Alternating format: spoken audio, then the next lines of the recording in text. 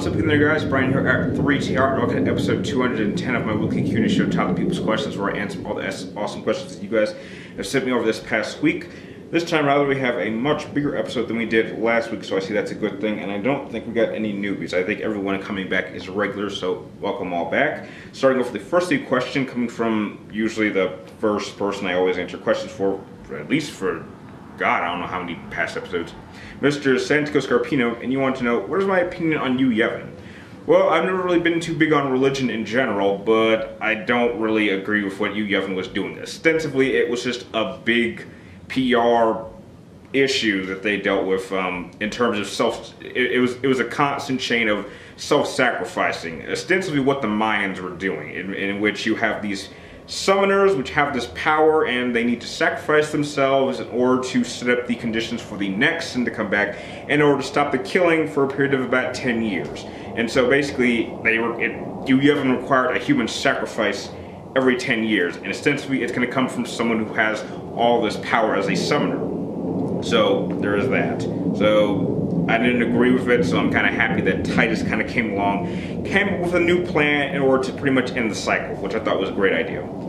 The next question is, would I undo Spider-Man's deal with the devil? I kind of know what you're talking about. I can't remember when it took place, but it dealt with him going into like a semi-different reality, and then when he came back, like it took place, if I remember correctly, during Civil War, where he revealed his identity and he recognized, like, okay, now that everyone knows who I am, my family members are in danger, and I think the devil said, okay, I really gotta apologize for the stupid chats. And the devil says, I will wipe out all the people that know your identity, so everything will be back the way it was, but you can't be with Mary Jane, if I remember correctly. I think that was the deal. If he wants it undone, fine, I'd do it, but if he doesn't, then that's his deal. Next question is, have I played the Deadpool video game? Yes, I have played it twice. I own it on both PlayStation 3 and PlayStation 4. I think it's an awesome game. The next three questions coming from Matthew Vader, welcome back, and you want to know, who is the better assassin team? Garrus and Thane from Mass Effect, or Deathstroke and Deadshot from the Batman series? I think that Garrus and Thane are a much better team because they actually can work together. They're used to it. Deathstroke and Deadshot very much are in competition with each other, and so I think they wouldn't want to work together especially since they're two different types of assassins. Deadshot really doesn't like to get up close and personal. Deathstroke does. However, Garrus can do both, despite him being mostly a sniper and Thane being an up-close fighter. So I think it's the fact that Thane and Garrus are a much better team and they're used to working together that would give them the advantage, and they would focus on taking one member out and then they would focus on taking the other one out. So I think that Garrus and Thane would definitely be able to win. The next question is, who would win in a fight between Kratos from God of War 3 versus Vegeta from Super Saiyan 2? Well, as powerful as Kratos is, Vegeta can blow up the Earth, and I seriously doubt that he can breathe in space. Now I know that, Saiyans technically can't breathe in space either, but I'm sure if he got like one of those Saiyan ships and he blew up the Earth from afar, and I guess he would end up killing everybody. But yeah, Vegeta is way more powerful. I think the only advantage that Kratos has is that as long as it's an underworld, he finds a way to crawl his way out of the underworld even though he's died. Because if you've noticed, I think he's died in all the God of War games, and he just kind of climbs his way out of Hades and he's back to life. So I think Vegeta would definitely be able to win. He's just way overpowering. The next question is, if we were to switch these characters, if I were to switch Chris and Sheva with Leon and Ada, could they beat Wesker? If the right conditions were put in place, I think they could beat Wesker. I think that they're not as good of a team as, say, Chris and Jill. I think they're unique and flexible enough that they probably would be able to work pretty well together. I think it's just making sure the conditions were set up in the right situation. Because you gotta remember, in order for Chris and Sheva to take down Wesker, they had to inject him with that vaccine. And so if you inject too much of him and his body starts to break down and he starts weakening, then I do think that Leon and Ada would definitely have the opportunity and the chance to take down Wesker. The next few questions come from JDS4696. You want to know, do you think Mortal Kombat 10 will eventually have Michael Myers as a playable character? It's possible. I mean, we now have Predator and Alien. We now have Jason. I don't know why they don't add Freddy, since Freddy was in Mortal Kombat 9. So I guess adding Michael Myers is definitely a possibility, but you know, I'm not going to hold my breath. I mean, I'm not going to pay an extra amount of money just to play these playable characters. I don't need them. I'm fine with all the characters that I do have, but yeah, it's certainly possible. Next question is, when do I think the next Resident Evil title will be announced? I don't know, hopefully this year. I mean, we just got through Revelations 2.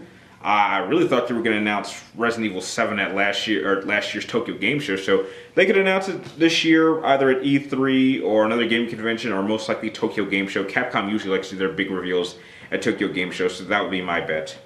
Your next question is, do I think that Wii U Legend of Zelda will go straight to the next Nintendo system? I have no idea. I have not played a Legend of Zelda game on a Nintendo system since Majora's Mask on Nintendo 64. So I could care less what they're going to do with the next Zelda game. If it's going to be on this current system, fine. If they want to put it on the next one, fine. I have no plans on buying another Nintendo system, so it's not really my issue. The next three questions come from Dr. Hino419, and you want to know, who is my favorite Metal Gear Solid 5 character? I have no favorite Metal Gear Solid 5 character because I didn't like the game at all. In fact, I don't like it so much, I don't even acknowledge it as a part of the franchise. It's Konami's project. It's not part of Kojima's Metal Gear. That's like the first step of Konami's Metal Gear. So they're two different worlds. Next question. If I were to wield a certain power, how would I try to upgrade it? Train, kill people, etc. Well, I think training is always a good thing. I mean, I would like my powers to kind of rise just like, you know, Saiyan in Dragon Ball Z. I mean, their powers increase like the more they get beat up, but they also can increase their power by training. So I think training, it's just like working out. The more you work out, the stronger you get. So I think that seems to be the natural way of how you upgrade yourself. The next question is, if I was a DLC character, what game would I like to be in, and would I like to have my own story mode for a specific DLC?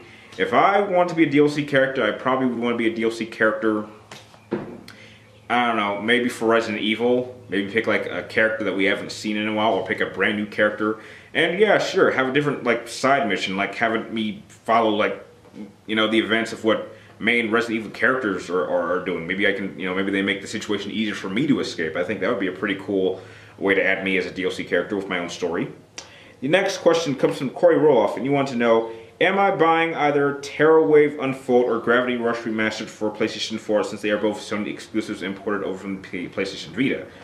Yeah, sure. I mean, this is the first time I've heard of them. I've not played them on the PlayStation Vita, so thanks for bringing that to my attention. So if I actually have the time to play new games, yeah, I don't mind picking it up.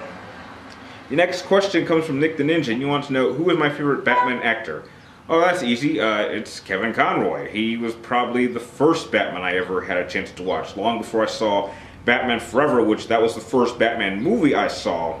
But in terms of the first Batman that I was exposed to, it was the animated series Batman, and he still remains the best Batman to this day. The next set of questions come from Nero Seasona. Real sorry. These are the last questions, and you want to know, what do I think of the console version of the new Final Fantasy Dissidia game having over 50 playable characters?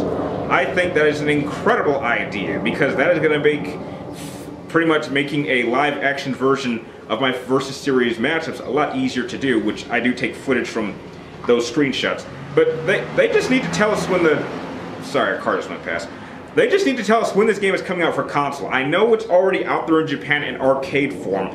Just bring it over to the States or release it across the world, put it on PlayStation 4 only, and it's a done deal. I mean, I'm already waiting for this game to be pre-ordered. I'm ready to go. You can even make a crazy, over-expensive collector's edition version of it, and I'll pay for it. I mean, as much as I haven't really had a chance to play Dissidia on my PlayStation PSP, which sadly they're like discontinuing it from the network for some reason, but I can understand why. I'd love to play a Dissidia game, a fighting game for Final Fantasy on the consoles. It looks incredible, so what's the wait?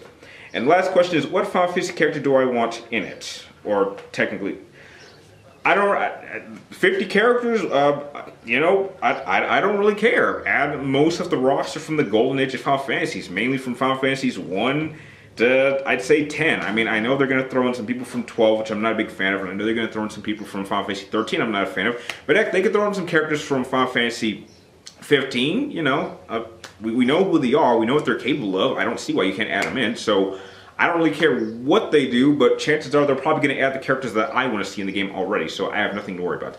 And for that, those are all the questions that you guys sent for this episode. I'd like to thank all of you guys for making this episode possible. If you guys like this video, feel free to like, comment down below, and please subscribe. Check for my future episodes of people's questions. So make sure you get your questions into me before next Wednesday, before I start filming this episode. Make sure you limit it to only 3 questions per person. Like always, thank you guys for watching. You're awesome, and I will see you next time.